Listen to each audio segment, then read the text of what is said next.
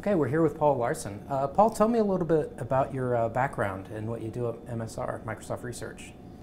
All right, let's see now, how far back should I start? Well, as far as relevant. I finished my studies in Finland, and then I came to Canada as a visitor for 1 year. After 3 months, they decided they wanted to make me a permanent faculty member at the University of Waterloo. So I accepted, stayed there for 15 years. And then in '96, I joined the database group here in Microsoft Research. And I've been here ever since, working on various aspects of database systems, which I've actually done since early 1980s. And you're famous for inventing a linear hashing algorithm. Tell me a bit about that. What is that for someone who may not know? It's a hash table that as you add elements to it, it automatically grows, and the lookup times and so on stay stable. And can you tell me, how have databases changed throughout the years that you've been at Microsoft Research? Surprisingly little, surprisingly little. The basic architecture of most relational database system goes back to early 80s. And yes, things have been added, and they've added functionality and so on, but the basic underlying architecture has not changed. Still the same. And several years ago, you collaborated with the SQL team to create some new technology called Hekaton. What was the motivation for this? Well, the motivation was that the underlying hardware platform had changed a lot over the last 30 years since the basic architecture of SQL Server was designed. And that changed to the point where it was clear that we couldn't stay with the old architecture and hope that that would survive for another 20 years. We had to respond to, among other things, very large main memories and lots of cores. And describe what is Hekaton and what makes it significantly different? So Hekaton itself is a main memory database engine. So it assumes that the tables that it manages are stored entirely in memory. And given that there are lots of things that you can simplify compared with current database systems. So we removed a lot of the overhead that you have in a traditional database system. We invented a lot of new algorithms and so on to make use of the fact, to be able to exploit the fact that these are in memory, and to be able to scale them to very, very large number of processes. I mean, we need to scale to hundreds of processors.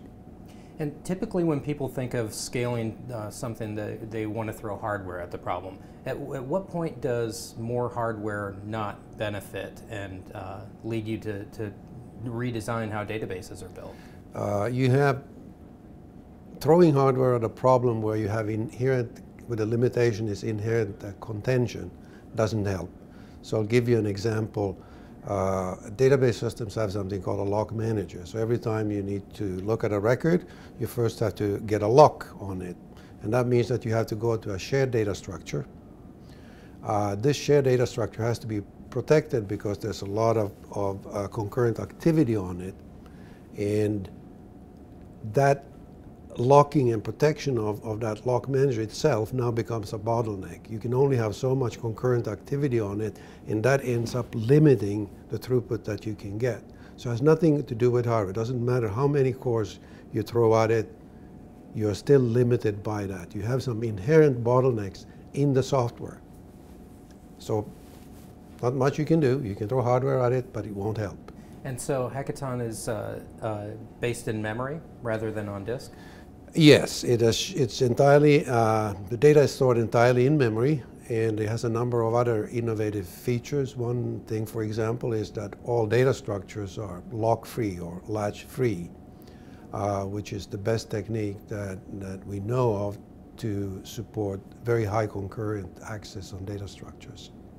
And how do you handle fault tolerance on servers with a database that's entirely in memory? Two ways.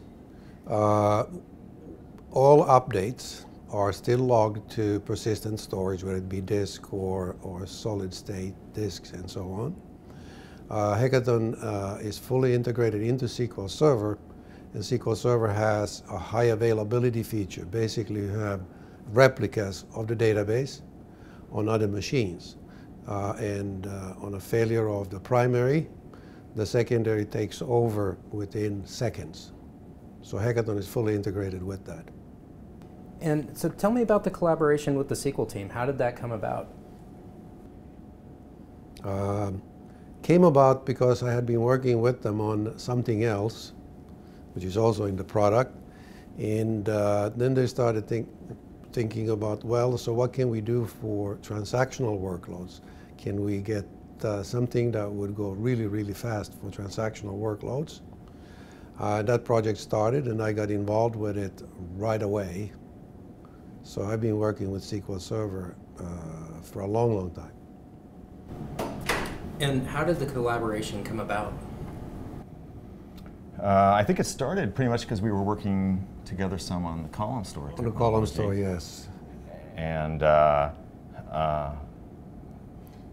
well, at the time, Mike was leading sort of an advanced development effort. That's right.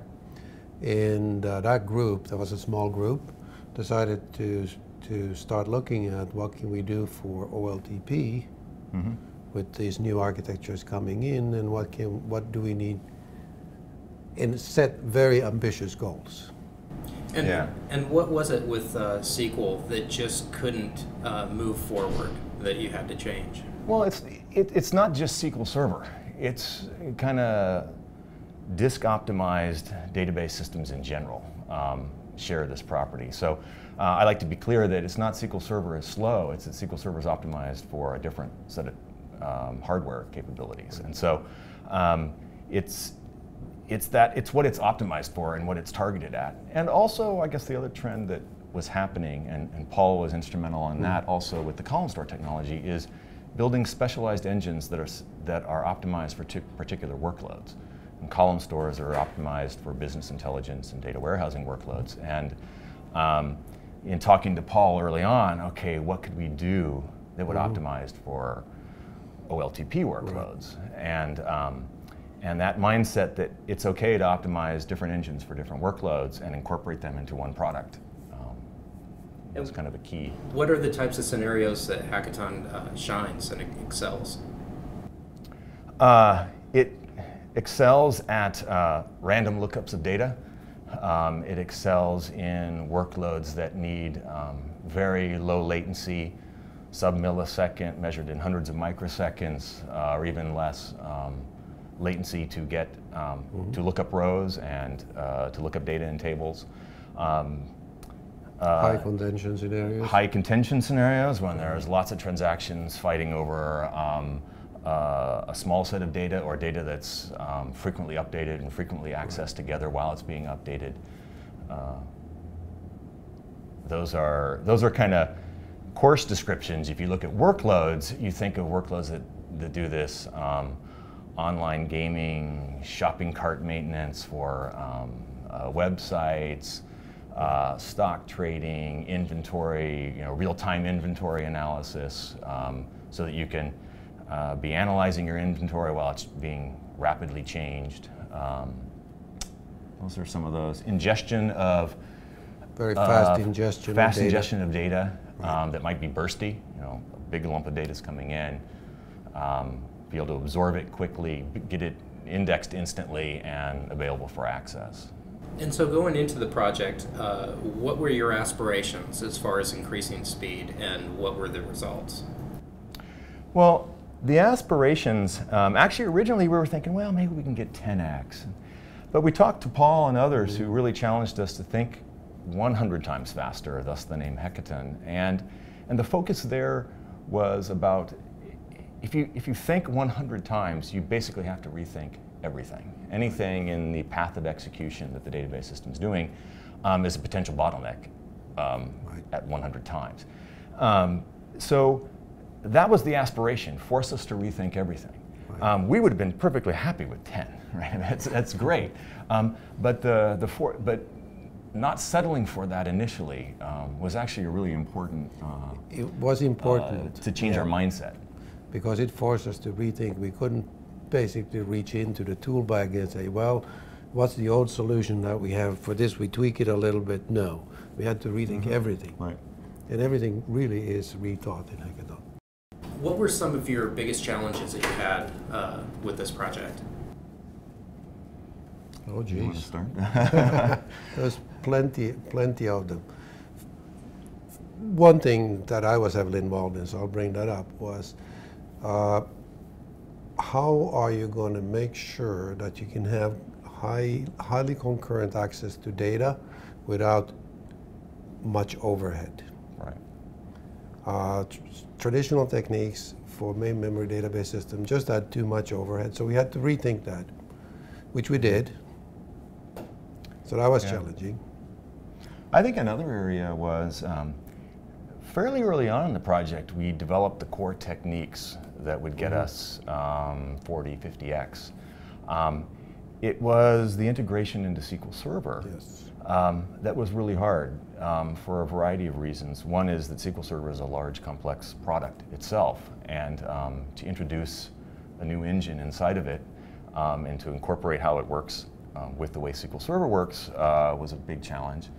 And the other area is it's a mission critical product. People use it for their mission critical systems, and so the quality, the reliability, all that has to be there, and it has to be there in V1. It can't be there later because the applications that want to use this high performance technology are also usually mission critical applications, and so really achieving that the quality bar that SQL Server sets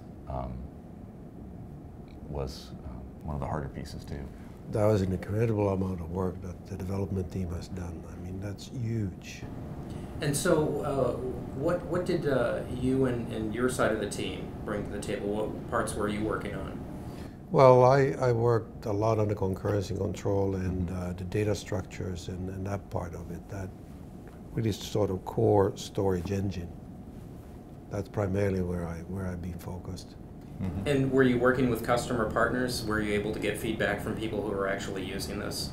Yeah, actually fairly early on in the project, we started looking, working with customers early on to get their feedback on our ideas and then to give them very early versions of the code to try out and play with and see what they could achieve with it, get their early feedback. And what types of gains did they see from the beginning?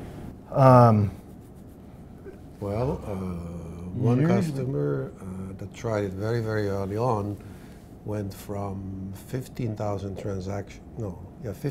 transactions per second up to 250,000. 250 now. I think initially they saw 150,000, so about 10x. 10x now right away. About 20. So generally, the feedback was yes, it can help us go fast, but we want more features. That was the feedback. That's been consistent. We're listening to that and trying to add, to broaden its feature set as much as we can. So. Right. And is that what's next? Is that what you're going to be working on next? That certainly is a key piece of it. Broadening the feature set, giving this performance capabilities to a wider set of applications, making it easier for applications to adapt to using the memory optimized tables is really a key thing going forward. So if someone's watching this and they're excited that they can perhaps make their database and their transactions faster, what do they need to know if this is right for their application? Probably the key thing right off the bat is, first of all, you don't have to change your whole application.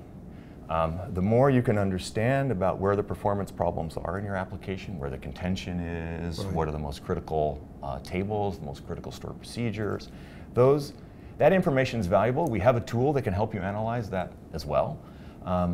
But the starting point is, once you kind of know the areas you need to optimize, it starts with converting one or more of your tables to being memory optimized. And the key requirement there is it must fit in memory.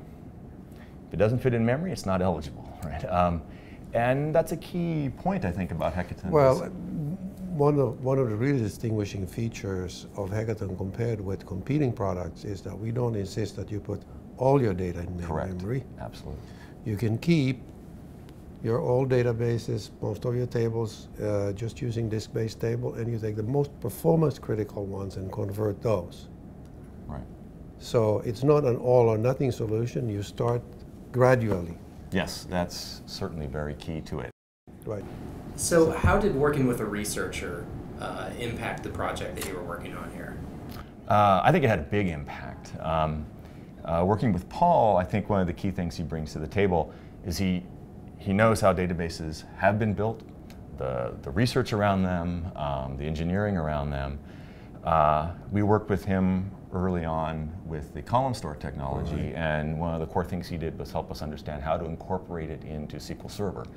And the ability to take a new engine like the column store engine and incorporate it into SQL Server was kind of a critical experience for Hekaton, because we needed to do the same for it. Also, you have early experience in hash indexing technology, linear hashing technology. Yes. Hashing technology is one of the key indexing concepts that Hekaton has. And probably related to it is even the ability to publish the work that we did jointly. You have so much more experience than the development team, and in publishing it and getting the word out there about what we've done. We've collaborated on two papers for Hekaton. So that's been very valuable as well. Well, I should know by now. I've been doing it for what, 35 years. Where can people go to find out more about this incredible work that you've done, or if they want to try it for themselves? Well, Paul, you want to say you can find out about the research work? The research work, you can go to my website. There's pointers to research papers on that and so on. And then on the product side, there's much more. Yeah, the development team has a whole blog series. And we also have the CTP2, SQL 14 CTP2, available for download. So you can try it out. Right, and all the documentation is available. Yeah, documentation's all on there. It's all on MSDN. So plenty of information. And so as you move forward, what's next, and what are some of the bottlenecks that keep you from going, 200 times faster? Oh, no. Well, we still have to get to 100. You gotta think about what 100x means. Going 100x faster is that you have to get the same work done, getting rid of 99% of the work that you tried to do. Yeah. So in computing terms, you get rid of 99% of the instructions and still get the work done. That is very difficult. Yeah, and 100 times, even 100 times is, it's not 60 miles an hour, it's 6,000 miles an hour. Right. And that's a big enough difference. But to answer your question, we basically want to unlock the 10, 20, even 50x gains for more and more applications. And that just involves optimizing some of the areas we didn't optimize. And also, the first release doesn't give you the full feature set of SQL Server when you want to use these memory optimized tables. And for most customers, it's not that they can't get that they're not satisfied with 10x and they want us to give them 50.